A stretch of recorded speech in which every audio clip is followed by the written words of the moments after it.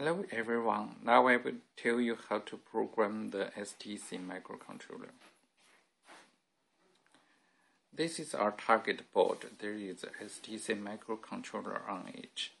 This is a USB port.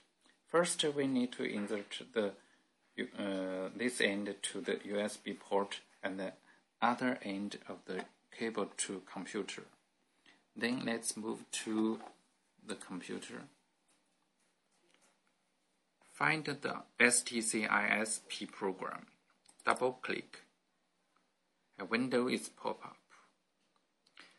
First, let's select the right part.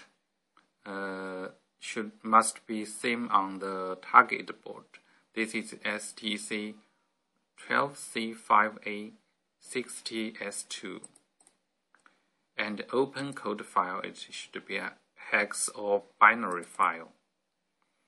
Then let's set, in most cases we need to set the baud rate to 1200.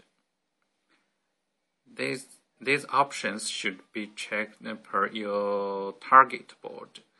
We use external crystal and pin 4.7 is used as a reset. And the crystal is 11 megahertz, then it should be low. So now click ISP programming. We are trying to connect to your target MCU. Now you need to power on it. See? When you power on it, see what happened? Connected failed. Let's retry. Power on.